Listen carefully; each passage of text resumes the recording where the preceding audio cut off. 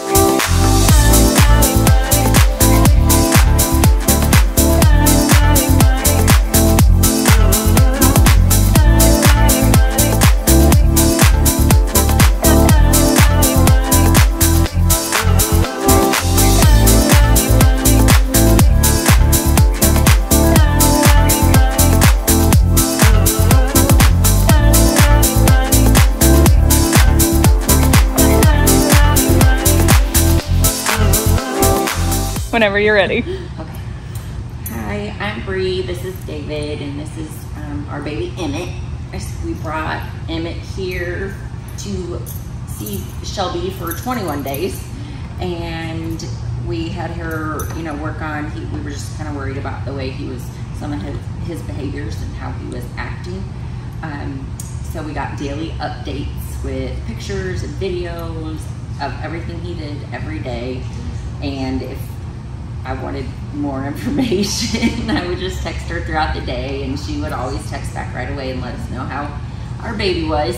But when we came to pick him up today, the transformation is amazing. It's amazing. He used to tug when you'd go to the mailbox, like pull your arm off, and now he walks beside you without a leash and just stays stride for stride. So amazing.